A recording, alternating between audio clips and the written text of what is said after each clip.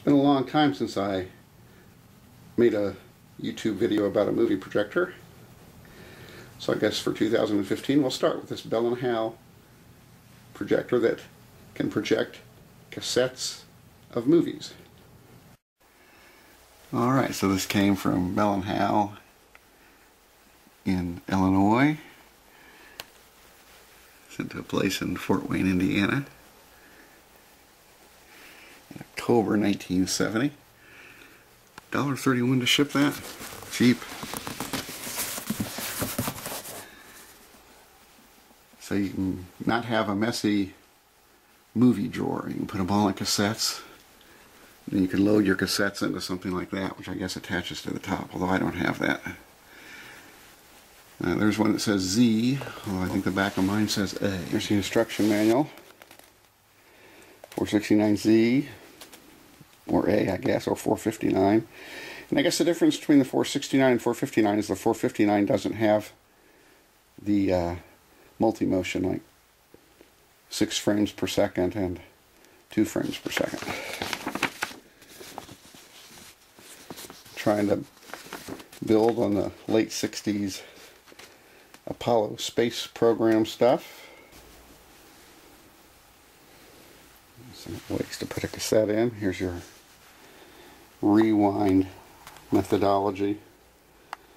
If you're not using a cassette, you just projected a movie and want to rewind it. So. But most all this has to do with how to prepare your cassette for automatic rewind. A little bit of maintenance here.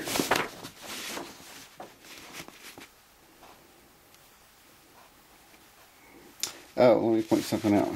They don't show it here, but if for some reason your film doesn't auto-thread, and you can't figure out why, and you've checked the whole film run and don't see any problems, remove those 2 thumb screws and look and see if you've got a film jam in there. Broken film, not attached to anything, particularly up in this corner. I've had that happen.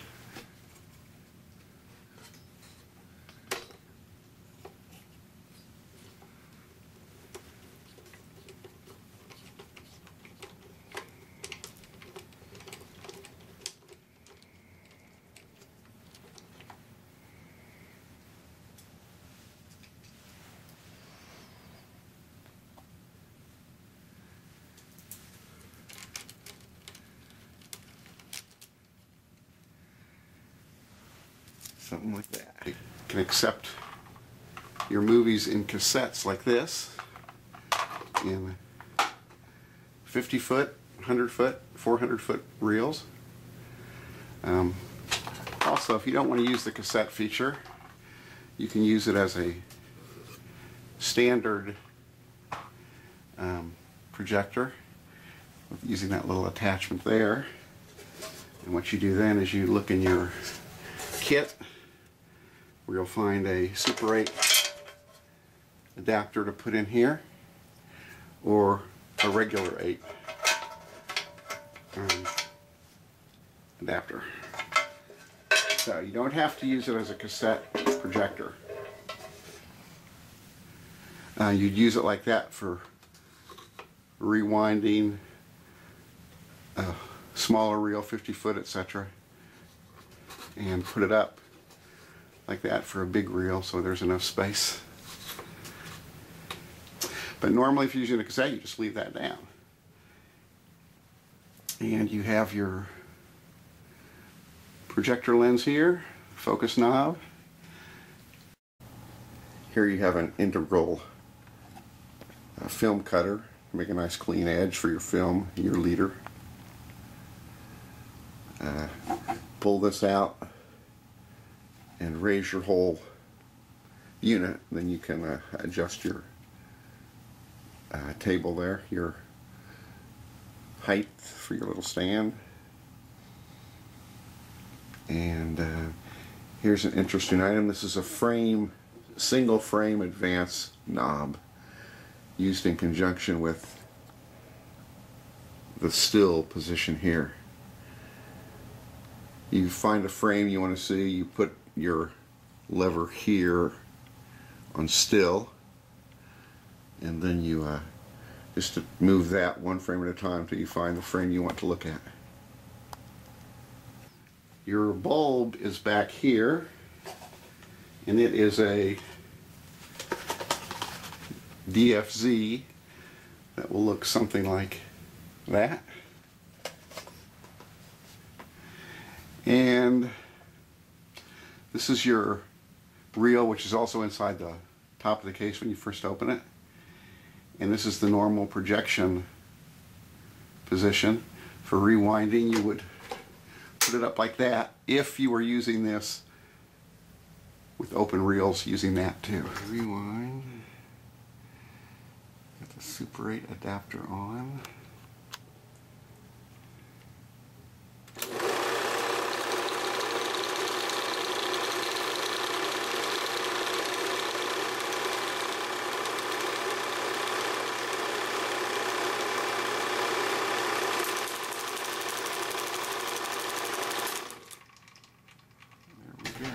But for auto threading, you leave it down here. You have your focus dial, and multi-motion refers to the fact that it can do normal projection speed, 18 frames per second, slow of 6 frames per second, and step at 2 frames per second. You could always start an automatic rewind by putting that there. Normally you would leave that in run. Here you select your Super 8 or 8mm off motor and lamp. I believe I said the bulb is behind there. Here we have our direction lever. When the machine is off, you place it in still, which also has another purpose. Normal running in forward. And this is kind of a special effect, reverse. That doesn't mean you're going to get the film out of the camera, you're just going to run it in reverse for a little special effect. When you first put it in, first put your reel in and start the motor, you would hold that down for automatic threading until you heard a clicking, then you'd release that right away.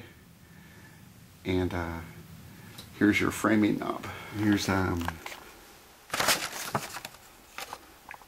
of the instructions for the 100, 200, and 4 foot. The 50 foot's very similar, except you kind of angle it in at a slightly different position. No big deal. These are all about making it ready for automatic rewind.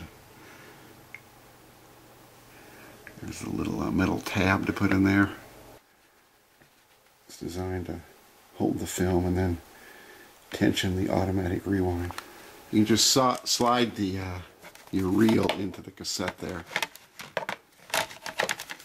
and then flip them together.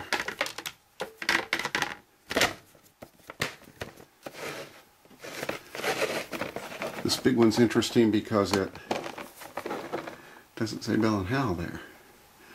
It's like it's a generic one. Even the cardboard box is a generic white.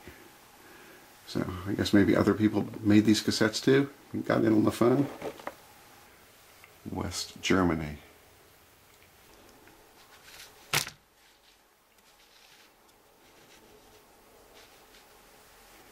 Tape will sit in there, and the little hook will come out of the automatic threader and grab that and pull it in. Let's take a look at that. There's that little thing that comes up to auto thread move. I guess we'll try the big 400-foot reel. Avalon, New Jersey, the Boat and Water, March 1970. This cassette not marked Bell & Howell, came from Sears for $2.98. We'll try and start the projector with the light, and then I'll turn that off and frame it and focus it, and rotate the tripod to the screen.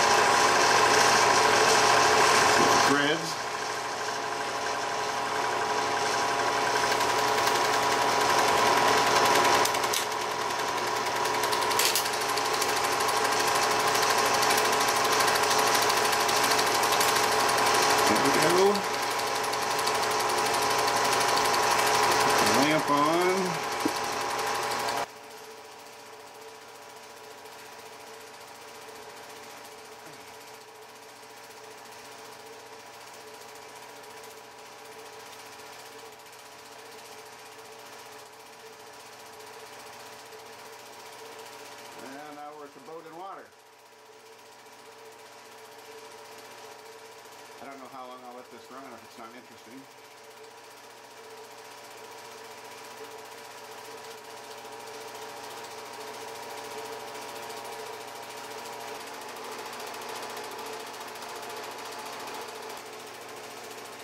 Obviously I won't show this whole thing, it's probably over 20 minutes long. At least I won't show it on YouTube. But I have not seen this actually.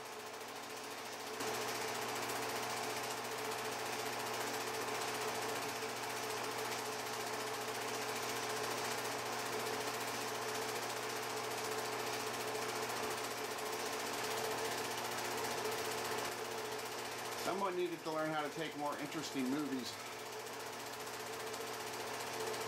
Ah, things are looking up.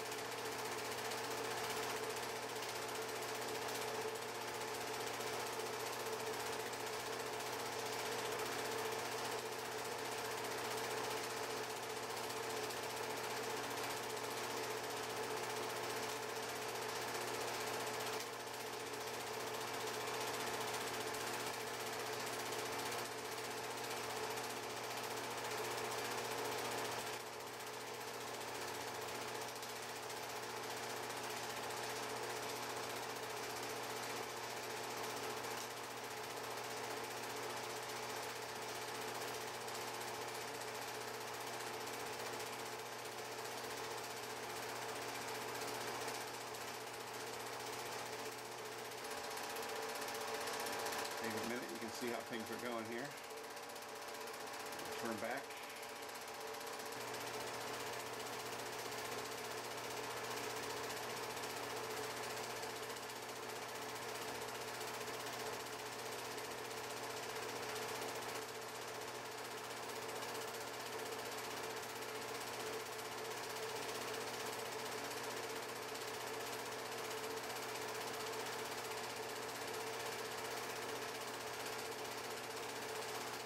Another splice there towards the end.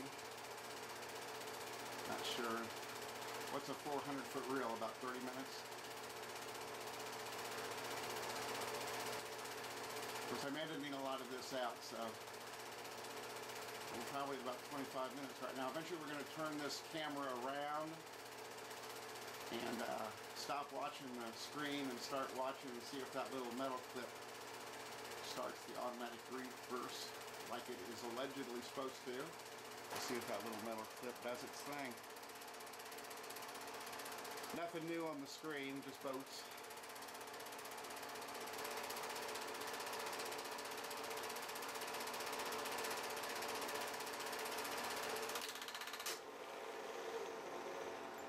There it goes.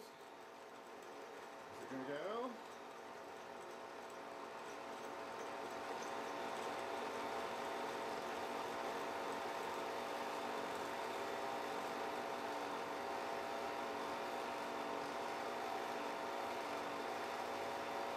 Thinking about it.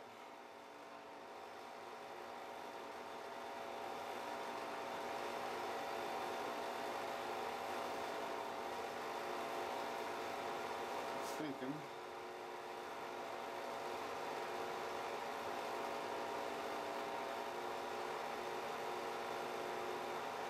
Does it need some slack? Nope. Well, it's no longer thinking. So, I guess we'll call that experiment over. Okay. Well, it did project okay, other than the bad spot in the film, but that little metal clip did not do its thing. I have used rewind on here before with non-cassette movies. So. Well, that's the Bell & Howell 1970 Auto 8 cassette projection system for movies and cassettes. This particular model is the 469A. I'm not sure how I feel about these cassettes. They seem to be a lot of trouble, and At least my one quick experiment here, the little metal thing did not work. Or that could have been something with the operator, or that could have been something with the 45-year-old projector. Maybe that belt is going. Anyway, I think these cassettes probably would have been more useful for a school or a business or an industry that projected maybe the same cassette, the same movie over and over, and rather than have some designated projectionist for everything, they could get their movies, training films, school films, whatever, into these cassettes, which were then very simple to use. Someone could just plop the cassette in, make sure they knew how to thread it, and other than that, the projection would take care of itself. At the end, they could just plop the cassette off. I hope you enjoyed it. We'll probably look at this again sometime in the future. I didn't take the time to do any of the multi-motion things or the reverse projection, since I was mostly interested in the cassette function for today. So, you might see this again. Hope you enjoyed it. Thanks for watching.